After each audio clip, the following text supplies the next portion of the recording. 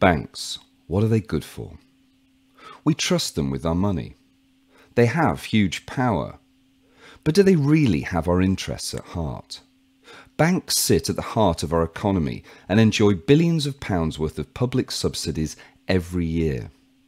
But right now, with spiralling inequality, unaffordable homes and a climate crisis, banks are a big part of the problem. Banks aren't just a place to store our money. They create it too.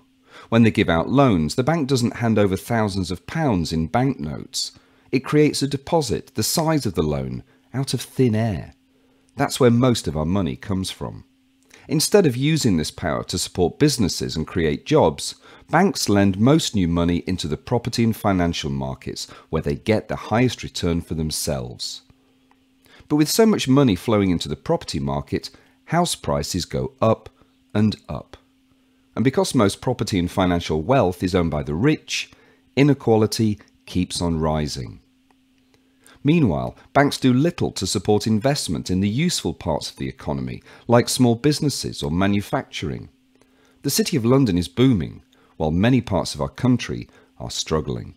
Big banks also do a bad job of providing the basic banking services ordinary people need. We've seen 3,000 bank branch closures in the last 3 years alone. And they've lobbied to slash the amount they pay for cash machines, which are now closing at a record rate. Having access to money and banking services is fundamental to everyday life, like having access to water or electricity.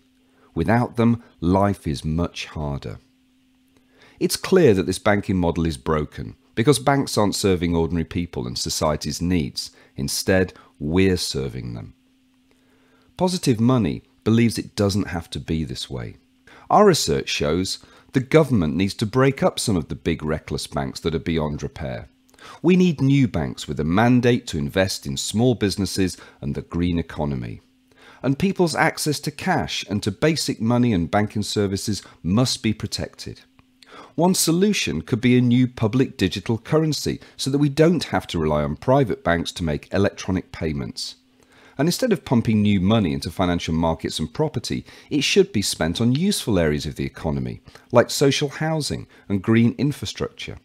These changes, amongst a few more, would help bring down inequality, make our economy more stable with fewer crises and less private debt, provide society with the things it needs: affordable homes, a green economy, reliable, well-paid jobs.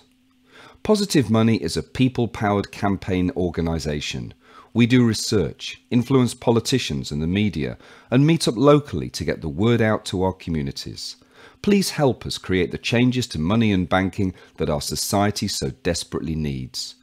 Please support Positive Money today. Follow us online. Join a local group. Become an ambassador.